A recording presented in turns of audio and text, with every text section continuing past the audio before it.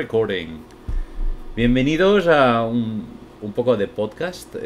Si habéis visto mi vídeo de los monsterfuckerismos, pues habéis visto un poco de esta sección. Y esto va a ser todo en inglés. Solo lo estoy introduciendo en castellano. No va a venir subtitulado, ya lo siento, pero no me voy a poner a subtitular todo esto. Mira la cámara, hijo de puta. Aquí estamos con John. Y vamos a hablar de teratofilia, monsterfuckerismo y otras cosas sanas y saludables. Okay, so now I can go into English. Now everyone's been warned. This is in English. We'll speak in English all the way through.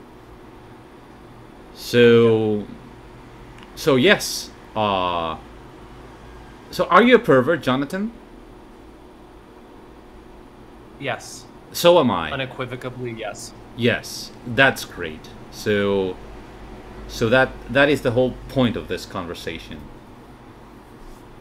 To answer the question, honestly, I had to ask myself what kind of person would label someone a pervert? What kind of demographic?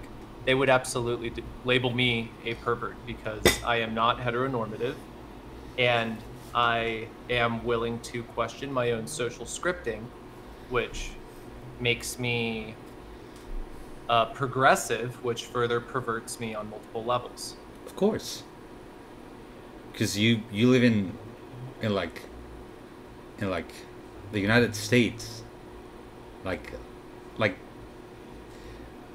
nearby the religious part. You're not in the Jesus Belt anymore. I don't know. Religious part, I think it's all the religious part. Oh, but you know the Jesus Belt. What you would call the Jesus Belt? Oh yeah, the Bible Belt. The Bible Belt. That's the thing. In Santa Fe, New Mexico, there are a lot of Catholics. Okay, well, could be worse, I guess. Could be, That's you know, correct. there's worse than Catholic. Worse. And I used to go to the same Christian school as Marilyn Manson. Oh. So, yeah. All that baggage aside, I think he and I had similar ways we felt about the church as we developed. Probably yes. Oh, so and this is, but that's also related to monster fuckery and this idea of being perceived as the other in society. If you're in a position, for example, where you aren't allowed to be open about your tastes, or maybe your inclinations of your sexuality would put you in a dangerous position if you shared it. Not only do you have to hide your sexuality, but there will be layers between even what you are comfortable consuming privately to consummate what you're into. So that's a little abstract. Let's get to specifics here. If you are, for example, taught that porn is evil because all women in porn are objectified and they are manipulated, a person who is perceived male and straight may go, oh no, not the women. I need to protect them. I shouldn't consume porn with women in it. That wasn't just an example. So, in being attracted to monsters in media, what I'm doing since a very long time ago is at the very start coming from a place where certain things aren't allowed.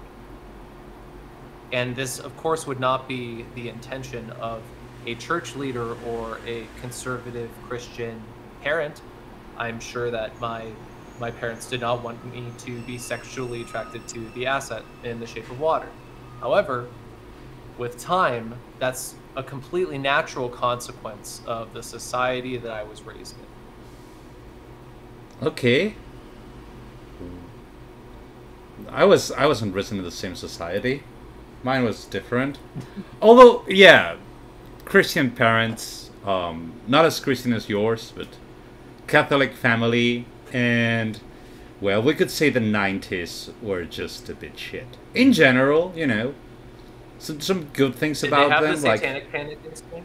yeah, yeah, a bit, but not like not like in the United States.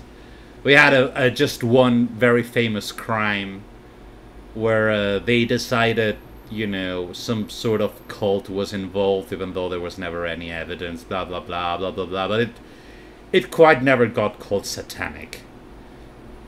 And or maybe, yeah, I don't remember. Maybe we had a satanic panic. Not like in the United States, that's for certain.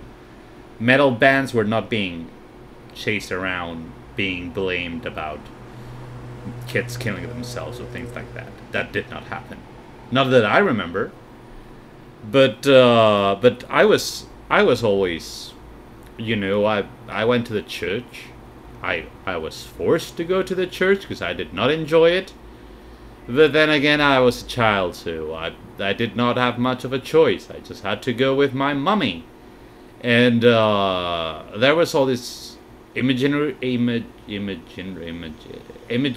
icons, the sort of things Protestants don't like. And a couple of them were pretty gay. It's a,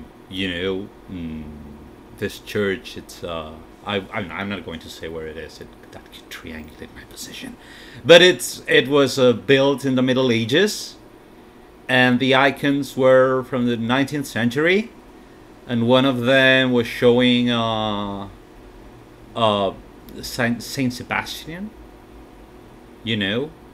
tied to a tree, all looking like the super Twinkie saint. And there was another one with a saint. I think it was probably Angel Michael, like vanquishing a demon. And I was just looking at the demon and looking at Saint Sebastian and being a child and thinking, well, according to Freud, it's not my time yet, but I am looking at these pictures now. So I must be really gay. I did not think like that. I was 7 years old. But, on retrospective. So yeah, there was that. There was a whole projection of the devil as temptation. And the devil is often portrayed as a sort of beastly, supposedly intimidating, horrifying creature.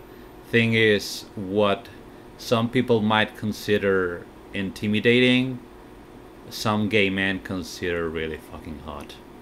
That's the thing with, yeah. So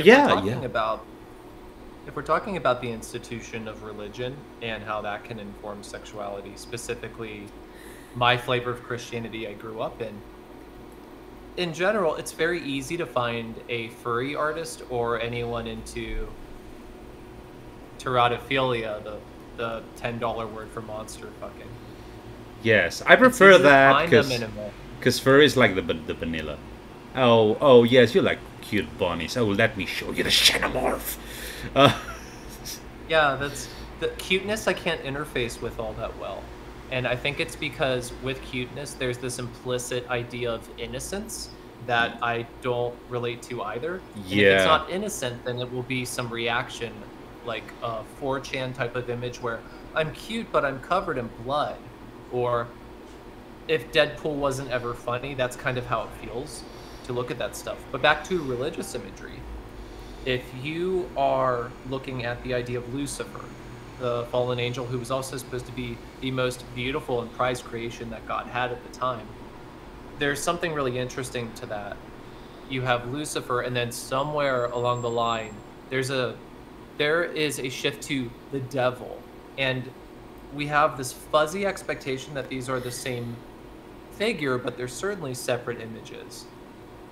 The devil and Lucifer as both elements of temptation, but one is beautiful, and then you can have art that's especially in the 1300s and 1400s that has to take the devil and make sure everyone knows, don't think this is too cool and sexy, it's really bad to sin. And yeah, so we're going to make it a goat man with wings. Nobody wants to fuck a goat man with wings, right? I'm not into wings. Never happened. well, wings, whatever, Yeah, they put in it. satyrs are attractive. Or it could have, I mean, they're like if it's a Harmonious Bosch-esque image where there's a butterfly and the sphincter is just like a surprised mouth on a butterfly face thing, Yes. then it looks so comical because you're supposed to go, that's not like a normal person, and you're supposed to clutch your pearls. And I don't know many people into this image of the devil, but the devil as he exists in pop culture fulfills a different role. And because of our relationship to monster and otherness as queer people, and this is especially true for certain trans populations, they are more likely to latch on to that.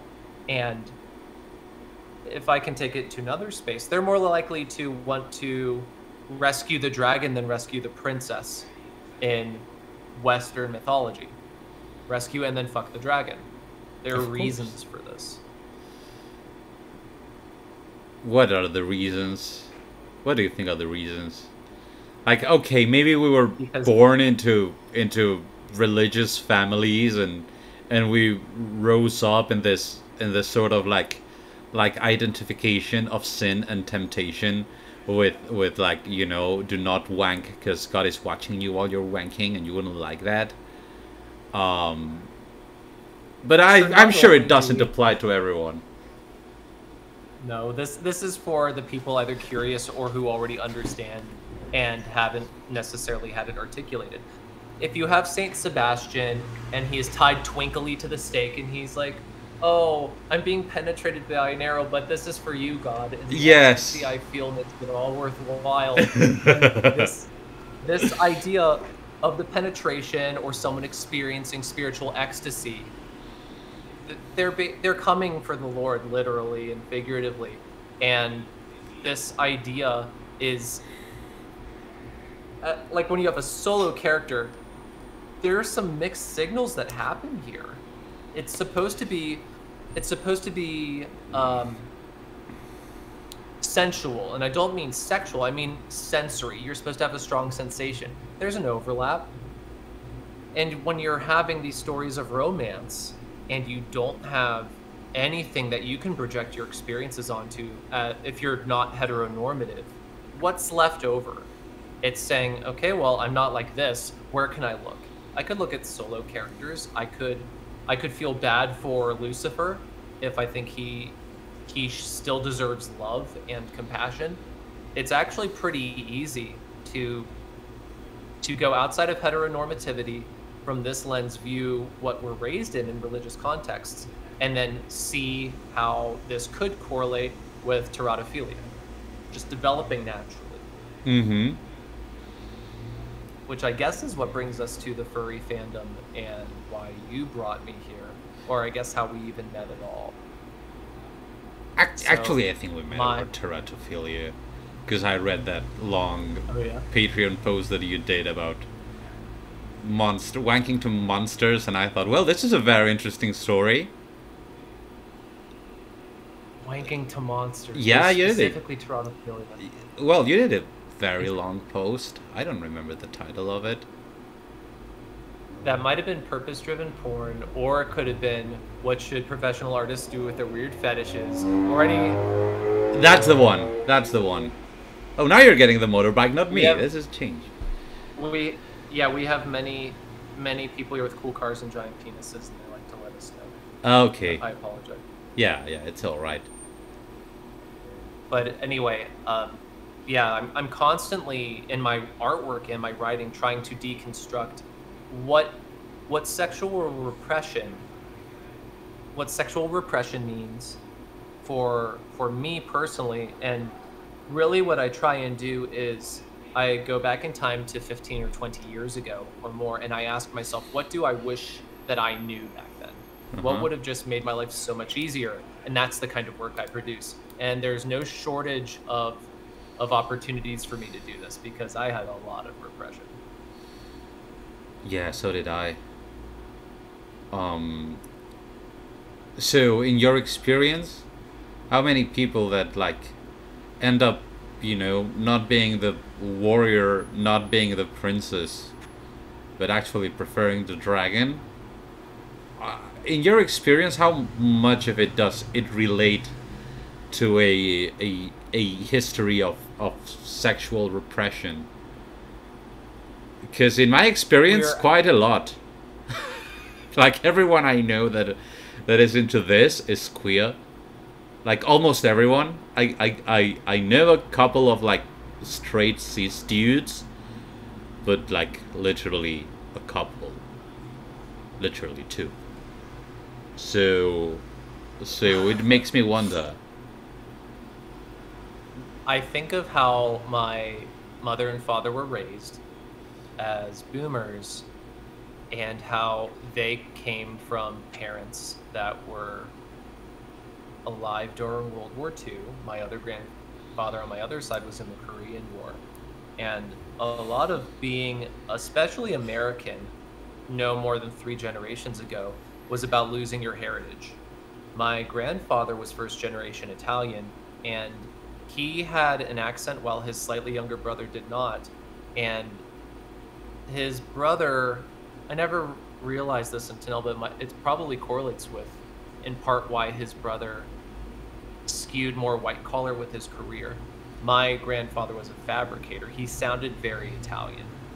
Uh huh. You are ideally, as a child, 70 years ago, 80, 90 years ago, you aren't supposed to sound anything more than American. And in some cases, if you loved your children, you wouldn't even use the language of your homeland around them. So that fight for stability bleeds into the the life that my parents had, because that's not the time to question what society wants of you and what your gender roles are. That's the time for you in this generation is to provide, and especially to be the strong silent provider. That role is valued. So this does, I hope you're all wondering if your parents and grandparents were on the internet now, if they would eventually masturbate to imagery of monsters, because I'm stuck with that thought, and now I want you to be stuck with it too. Good. Everyone's like everyone likes to imagine their parents masturbating to monster porn. That is Yeah.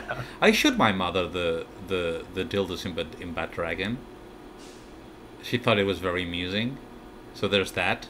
Yeah, she sounds like a cool mom. Yeah, yeah, But pretty much. all, She thought it yeah, was all funny. this to say, All this. all this to say, if you are a parent that came from a certain place, you don't get to ask certain questions. And my mom was actually punished for expressing curiosity when she was younger.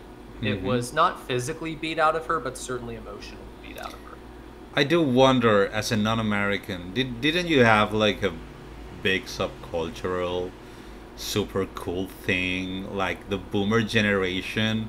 Didn't they get to like live the 60s and 70s and question everything and destroy the status quo? How is this the same generation that did that? I mean, where have they all gone? I think they're all just probably either depressed, depressed hippies, or just, people who abandoned their dreams and just are not depressed anymore. They just don't believe in whatever they held back on the day. You know, I do wonder where all the cool people went. Well, a lot of them died of AIDS. Oh yes, true. And And so some were killed that's by the unfortunate FBI. And for being and too cool, yes, for which is being too. McCarthyism. It's persecuting people for being too cool. Yes, absolutely. And I do wonder where the last, you know, whatever progressive boomers are meant to be hiding, aside from Roger Waters, who's like always doing shit, like he's the only one left. He's there like, In I the you know in the I wrote United the States, wall. I don't like fascists. in the United States, if you were not relying on a union in the 80s and you weren't completely disappointed by that, you probably found a stable role in society. If you were just getting to coast in the middle class, and you got to reap the benefits of things still being affordably priced. At least this is in my limited understanding. I'm not an economist. Yes. I'm a furry artist. However, if I may speculate here, there is a classist divide that will drive people to avoid something progressive. And when you have children and you need to prioritize stability over anything else, and especially because of our model of suburban living that is just like unparalleled for what we have in America, designed to separate people, your standard of normalcy becomes part of a commute where as many as I believe 80% of Americans have to drive at least 20 minutes to work, and some far longer. You have a lower standard of health correlating with longer drives. You are separate from neighbors. You don't get to build up a sense of community. Your life becomes entirely focused around what happens in your household. And that's it. You don't get to be informed by outside. You don't even get the internet. So any experiences you had several decades ago that were really exciting and where people stay comfortably experimenting with things like LSD, that has to be viewed as a distraction from what you're supposed to do now if you're not going to kill yourself and if you're going to raise a family. That's how I view it as someone from the outside. Oh, yeah, well, that could very well be an explanation. But, you know, we will never find out. We should probably ask the boomers about it. But they're going to probably just draw a really shitty cartoon about Father, I cannot click the book. Because that's what boomers do on the internet now. Is it David Hoffman who's the documentarian? Yes. So David Hoffman has quite a few documentaries that are relevant to this. Like trying to have a boomer explain themselves, but in the 80s. So there are a lot of answers there, I'm sure, waiting for both of us. And it makes me wish I knew this was coming up so I could take a deep dive into his YouTube channel. No, because I recommend that. Because we're talking about monster fuckery, not about the boom. I'm just getting sidetracked, but it happens because we're friends and I'm not being professional here. But since, I will upload this like full with all the silly things, and then I'll just cut off a few, cool bits that make us look like we're having a coherent conversation. So you were going to say people something. People will come here listening. Yeah. So you were going to say something about the furry fandom in relationship to the wider thing of teratophilia. I just yes. Yeah. It's just a small part, but it's the most popular one, which sort of makes sense because the more terrifying it gets, the more people are scared by it. Maybe it depends on the people. You asked me earlier how many people I felt would be sexually repressed if they were into rescuing the dragon, not the princess. There's another layer here as it relates to whether something is furry or furry adjacent.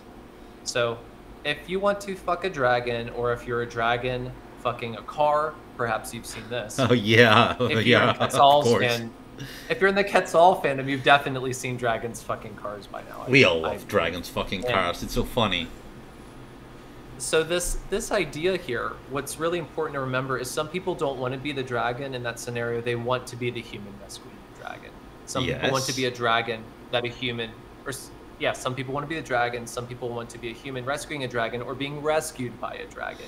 Sometimes people want to be cars, I guess. I just want to be that car. I'm sure, yes. We have jet sonas. I haven't seen many car sonas, but I don't see why there wouldn't be. Well, it's a bit far-fetched, but it could happen. I'm all for it, whatever rolls your thingy. With hyperfixation and how that's going to relate to being on the autism spectrum and being a member of the furry fandom, I would say it's statistically near impossible that there are no car sonas, especially if there are already plane sonas. There are jet sonas, jet plane sonas. Oh, okay. Okay. And this is basically what we're even getting at here is how much do you want to be relating to a monster versus being the monster itself? do you view yourself as a monster? Do you feel like society views you as a monster? Maybe you've been raised with good reason to feel that way. I certainly have.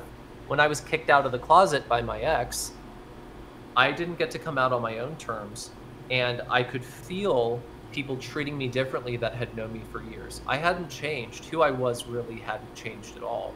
However, I was becoming a gay stereotype. I was becoming the gay friend, and I lacked agency over this whole part of my identity that I hadn't questioned before that much, which is what image do people have of me? I assumed that if I was as upfront as possible, they would have to have a one-to-one, because perception, if I was being careful, it would carry it through. And that's not the case. And a person who's marginalized at all, who interfaces with prejudice, they understand this easily. Those kinds of people, if they see a monster, especially one that has, I don't know, any traits at all that'd be attractive, like muscles. A xenomorph is ropey, but it has muscles, even if it's very ectomorphic. It's easy to see the sexual charge of a xenomorph design. It has a literal dickhead. Yes, it does. It's horny. It's super horny. It reproduces by throwing some vagina creature to your face. It's terrifyingly horny. I did a video on that. Oh yeah. On the Xenomorph. Giger's a great example. Yeah, he is. Though, a bit too extreme for my taste, Mr. Xenomorph. You're scaring me. You're scaring the shit out of me, Mr. Xenomorph, mostly. But okay, So if you're into Xenomorphs and if you're into the Alien franchise, that's a great example of how that is way more furry adjacent than it is furry. You can find plenty of furries that want to be a Xenomorph or fuck a Xenomorph. I have a Xenomorph avatar on VR chat for a reason. And not just because it's good for sign language, but because I like being in a silly casual context with a character that at one point I was very sexually attracted to, but my voice is coming out of it. It's so funny to me. I don't sound like a Xenomorph at all. Okay, I am terrified of the Xenomorph, but Even my avatar? What? No, your VC. No, that's very silly. I cannot be terrified of that. I was terrified as a kid. I love Xenomorphs now. They're so cool. I hope to get killed by a Xenomorph at some point in my life. Actually, when Jeff Bezos went out to space, I was like, please, this should be the plot to Alien, or Event Horizon at least. Please have him killed by a sexual monster. His rocket was shaped like a dick. It's only fair that he gets killed by a dick monster. Anyway, yeah, do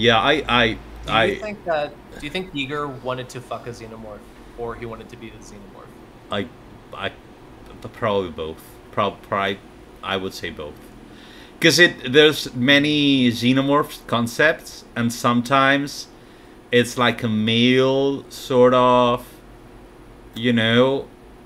so and sometimes it has like a female human sort of face, and I think he wanted to be the male Xenomorph banging the female Xenomorph, but I don't know. I know in relation to what you say, I do tend to identify as the monster, like more than the whatever.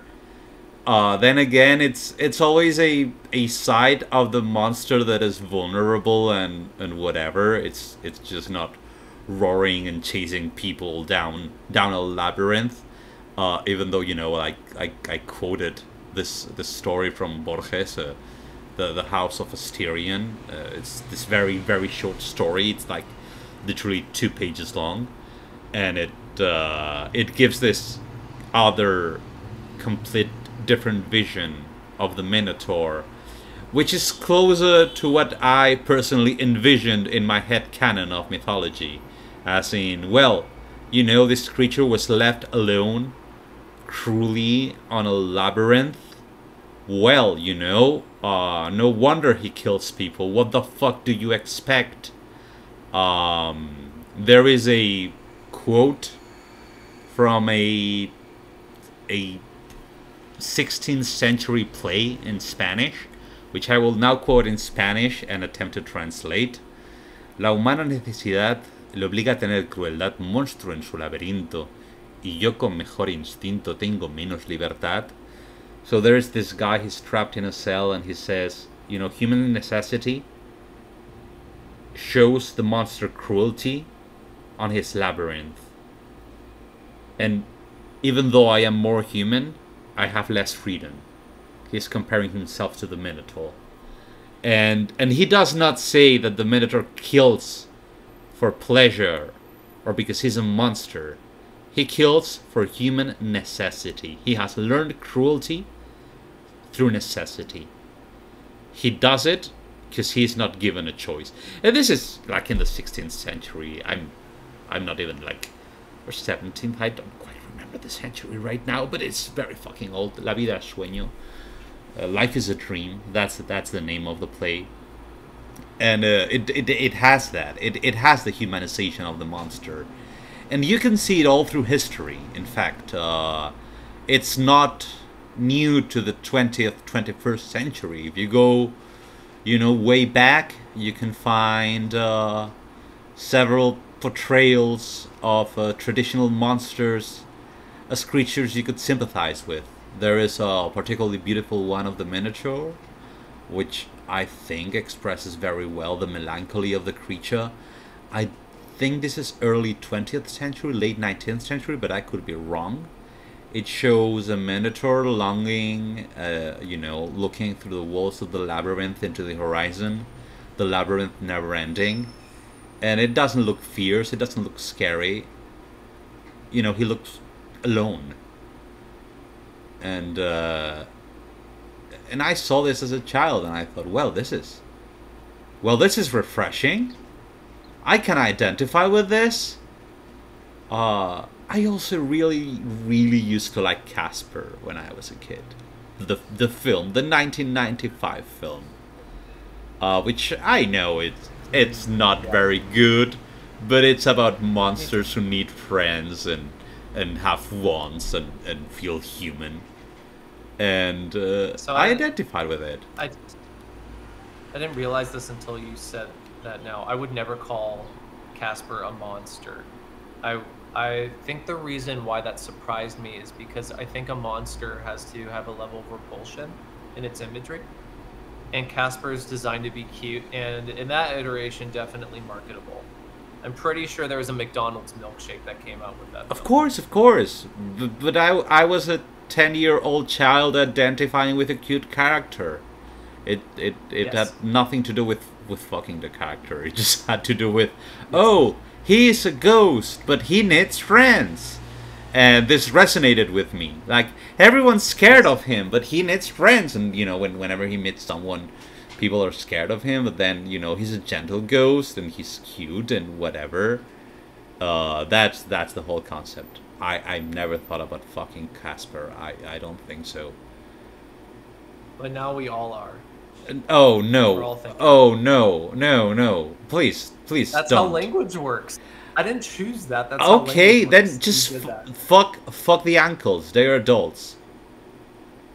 I like the one with a nose like this. So there's that. Yeah. He's cute. He could be my type.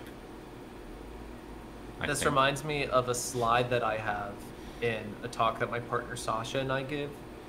Or we've given it a few times about what our character selection in games would say about us, or how we can explore our sexuality or our gender safely through artwork. Mm-hmm. And one of the examples I use starts off with choosing man shep or fem shep in Mass Effect. Uh-huh. And 75% of players choose the man shep or male shep or whatever. I don't care about Mass Effect all that much, but FemShep had a better voice actor, objectively. Yes, more personable facial expressions. Yes, and the story was written for her. It was written for a FemShep. Yeah, because they decided it would you're out of focus. You're back in focus. They decided that writing for a female character and then have that female character dubbed by a male actor would make it more neutral than if it was written as male, as probably, with male heroes we tend to associate like some cocky sort of like video game type character expressions that we would not write into a female, and it's much better like that. It's just easier to go with the female default than a male default. It makes sense to me. And here's why I bring this up at all, which it isn't to say that it's exactly like teratophilia to choose a female character when you are not female yourself. However, if you are, say, a cis male gamer, if I can use a potential slur here. Oh no, and gamers. You choose femshep, a capital G, a hard G gamer, and if you are choosing femshep, there's a certain level of curiosity I think that's required of you, a certain level of being not fucking boring. I think you have to be interesting on some level to not just pick the guy who's there for most people to pick him. Any RPG that has the human race and then all these different other creatures, but there's just like the human race and their attributes are average because they're humans. Boring. I don't have many friends who pick that. Yes. I don't know if that's true for you. I don't have many friends who would play like the most boring race in a game anymore. That used to be all I knew back when I was in the Bible Belt. And now most of my friends, they would much rather fuck a Turian than fuck a human. That's just how it works now. What the fuck is a Turian? Turians are Turian. Okay, I was thinking about the Tories, the British Tories, and I was like, I realized they're not human. But I would rather fuck a human than fuck Margaret Thatcher. That I have to say. Yes. I'm not going to say mean things about her right in this moment. Why not? She's dead. She's dead. And she's rotting. Ding dong. The witch is dead. The wicked witch is dead. I'll say anything against Margaret Thatcher. I don't care. My life has a clean separation of sex and violence in it for my own necessity. And my first thought was, what's a mean thing I can do to Margaret Thatcher I don't think is a healthy or productive? Yeah, don't say that. Yeah, I was more thinking about cartoon violence, like, putting her in a cannon and shooting her into the moon, or, Wild E. Coyote stuff, not disturbing soul stuff. Anyway, yeah. People who would rather fuck a Turian, they have no asses. They just don't have asses.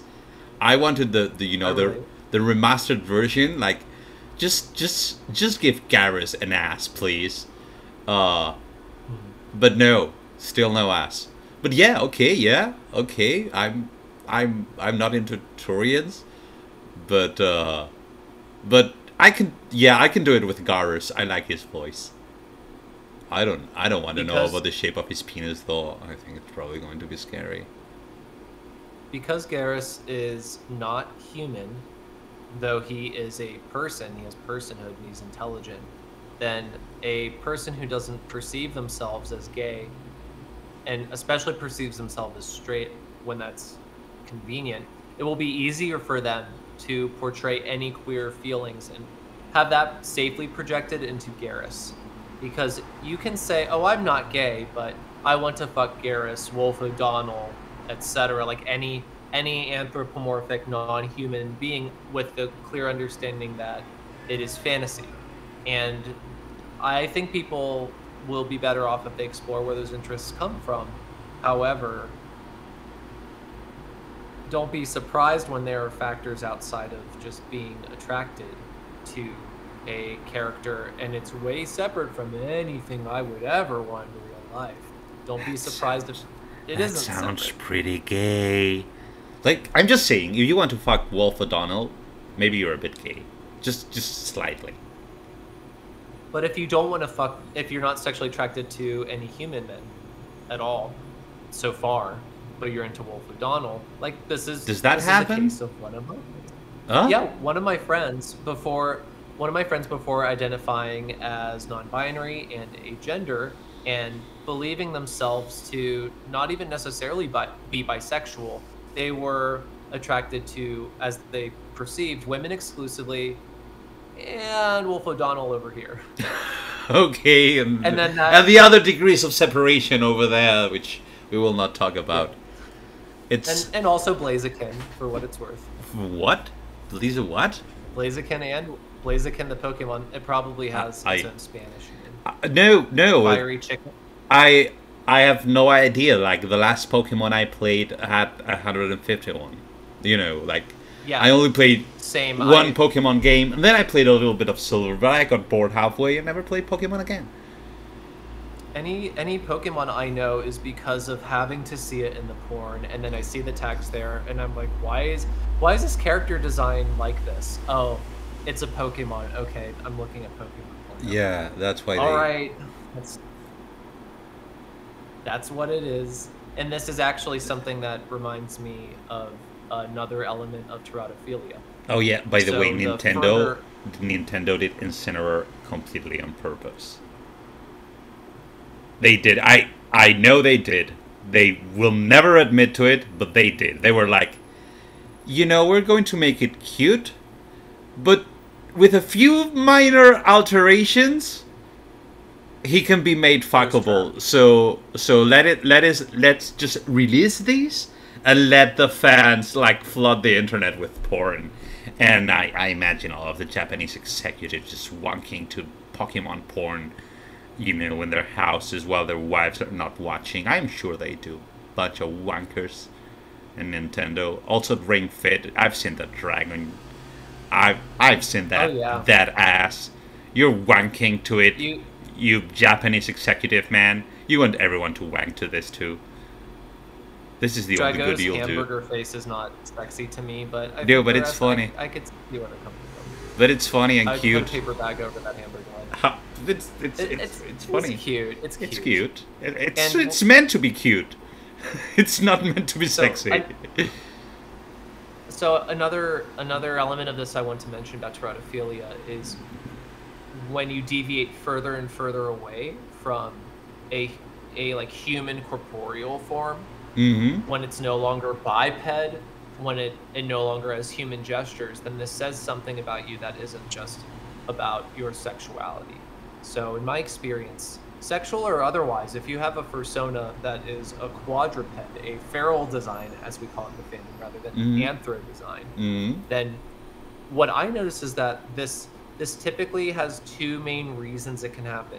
One is a relationship to pop culture, like The Lion King. And the other would be that you want to be freed from the elements of human society. You want to be in nature. You don't want to be in a place where you are walking on all fours. You want to just have a completely obvious physical shift.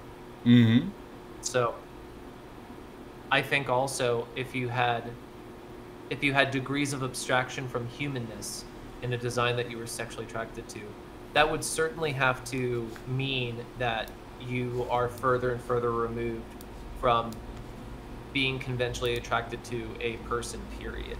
That's what I would assume. And I'm trying to think of good examples I've seen as it relates to teratophilia itself, and that nothing's coming up currently. It's hard for me to think of a monster. Oh, actually, Love, Death, and Robots? Yes? Love, Death, and Robots had this one episode. I don't remember it well because I didn't really see the show. But it was like a fight. It was a cage fight, and a human was controlling a robot or something. And I think that was the first one. sleek. Huh?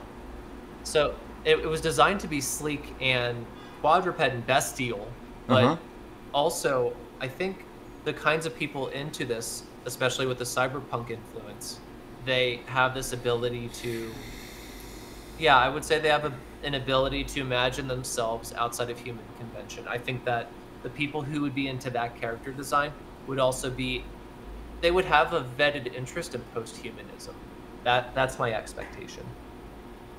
All right. I Well, see you've shared the Harkness test. I've never. Yes, yes. I thought this.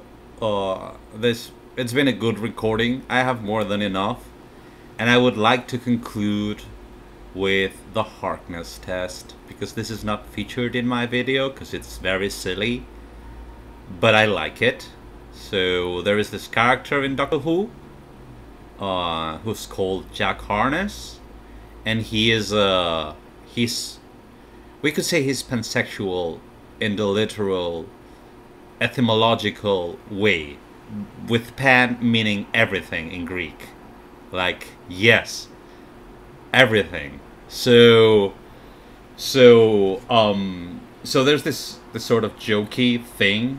I'm going to put it on the screen for a minute. I'm capturing the whole screen, not to get so I have to cover you now to put this on screen, and I will take it off screen now. So you want to fuck a fictional creature?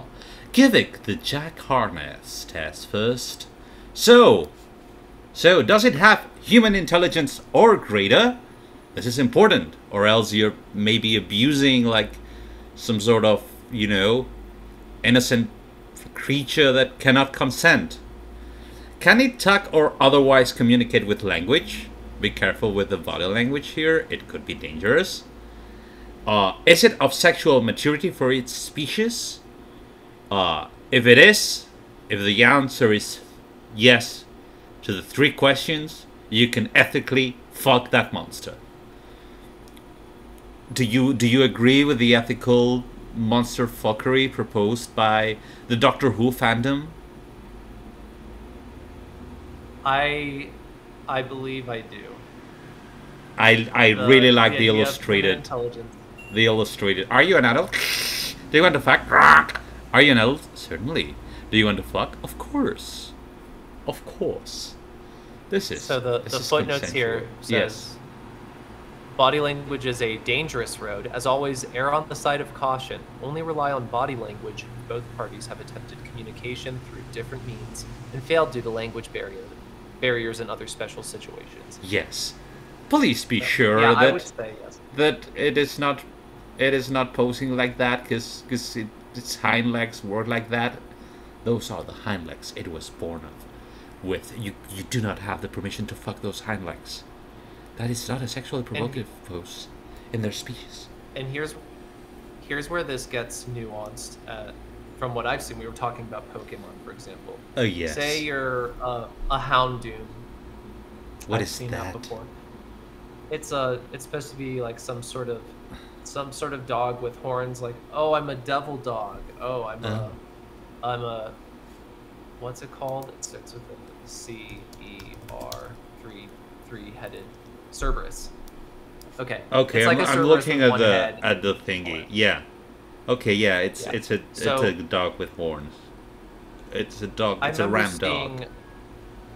I remember seeing a porn of a solo character that was not anthro, just feral, and I remember thinking, is this like I was thinking about the Harkness test, what's going on here? And then one of the things that was a clue that it would pass the Harkness test, I assume, is that it had piercings and makeup and a very obvious facial expression of saying, I may never wear clothes, but I know what I want right now. Okay. And Is this This is bestiality probably someone- or is it not?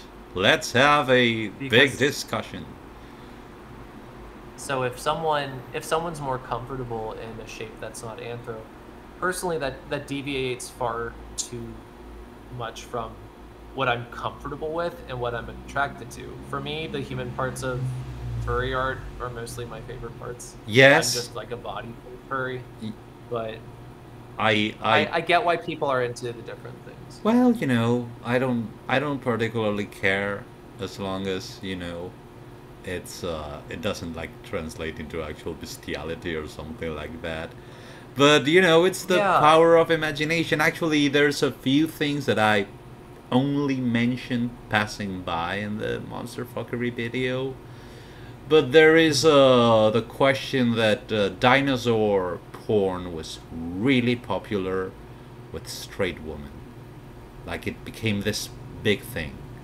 And then there's Stalag literature written by Jewish people, people descended from Holocaust survivors, not Holocaust survivors in particular, but people who, you know, their parents were Holocaust survivors, that write this Stalag erotica, in which, you know, it's set on the concentration camp and it has really sexy Nazi girls whipping and being sadist to the Jew prisoners. And this actually originated in Israel, and it was pretty successful when it came to erotic literature. So there's some way to deal with generational trauma that actually happened. I am not making this up.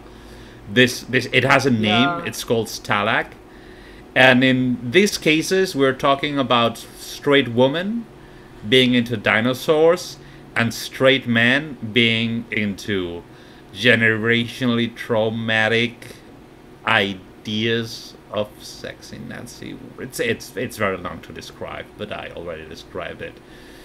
So one does wonder, you know, where actually we think, you know, of course LGBT people, we are all into all of this shit, but there's these variations. There's also Bigfoot porn, which was actually pretty popular in the 70s.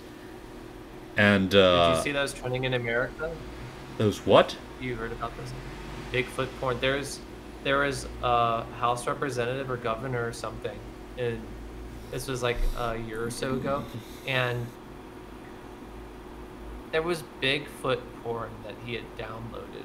Okay, that has existed for decades. Oh yeah, I was looking at that stuff when I was much decades. Younger. It's not even like, it's from the 1970s they started with this thing, and it was mostly, you know, focused, as I'm not sure, but I think it was mostly focused to heterosexual men. And then there was this big surge on dinosaur porn that was focused, you know, what mainly consumed by straight women. So, hey, straight people, what are you hiding? Because we're showing all of our queer monster fuckery. But hey, come join the club. Show us your Bigfoot porn. We're waiting to see it. Egyptians had plenty of anthroporn. Well, in their canon. I don't. Thousands of years ago. I'm not sure that was porn. How about Set swallowing Anubis's cum? I know, but that's not porn. It was in the salad. He wanked on the salad. That's more like a symbolic thing of having the seed inside of me. More like, wow, this is hot.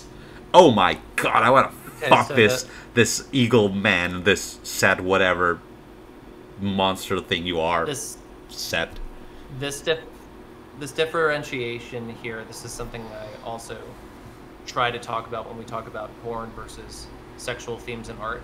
Porn, as I understand it, what I think illustrates what counts as porn the most objectively, is that porn is a state of mind. So if you take pornography, even like, think of any random Pokemon porn you've seen on the internet. If you take that Pokemon porn and now it's in the Museum of Modern Art, and you're looking at it in a crowd. Oh no. This is not porn anymore. In this moment, you are studying human sexuality in an academic context. Unless you were, you know, masturbating to it when you thought no one was looking. That would be porn for you, but it's no longer porn when it's displayed in an academic context. Yeah. And it's not designed to be erotic. It's not very sexy while in the MoMA. Actually, when I was in the Louvre, there's this statue called Satyr Bacchant, which I thought was like super sexy. And I think that like the whole stairs going up to that statue were like the lubricating part before you came and you find the statue. Because it was all full of very sexually posed statues of beautiful men done by really, really, really gay sculptures. Like French gays. It's the French sculpture place. I assume every French sculpture is gay. Okay, I just assume it. You can try to prove me otherwise. I challenge you. And I was just looking at all of these beautiful men before I went into Saturn and backhand. So it can be. Just don't wank on the museum. Just wait till you get home. But take photos. Oh no, this is because I really like, yeah. I am taking photos because I'm a tourist. I'm not going to wank to this. No, at any moment, please. But yeah, I'm waiting for the moment where we see Pokemon fucking on the Moment Museum. The day will arrive. Furry porn's been in a museum already. Oh, Someone has it? stole furry porn and then used it as an exhibit. Yeah, I can't recall where this was, but Oh. I want to say this was in the early half of the 2010s. They stole it? Like it was Yep, their art? They just like ripped it off the internet and then put it on this display. And the reason being that how ostentatious it is that we have these cartoons of these animal people, and look at them. They're being sexual. How unusual. Oh, you're so insightful, Mr. Artist. You went into the internet and you found porn. Oh my god, Rule 34. Nobody knew about this, Mr. Artist. Oh, you're certainly a revolutionary. Well, there's been Picasso. Picasso did pictures of minotaurs and ladies. So there's that. It's already been in a museum. So yeah, take that. You, whatever, enemies of monster fuckery they are. I'm sure they're all Nazis. Fuck you, Nazis. And that's... I think that's a wrap. That. Yeah, I think that's a wrap. It's fuck you Nazis. It's like a good ending. I think. So, it's been a pleasure to talk about this very interesting topic with you. I'll leave a description to your channel, Patreon, etc. in the description. Blah blah blah. Yada yada. We just have to say goodbye. Just say goodbye. And I will stop Goodbye, recording. everyone. This is weird, right? I'm still recording. Let's have a very uncomfortable pause before I stop recording. Like, let's both look really uncomfortable for a moment.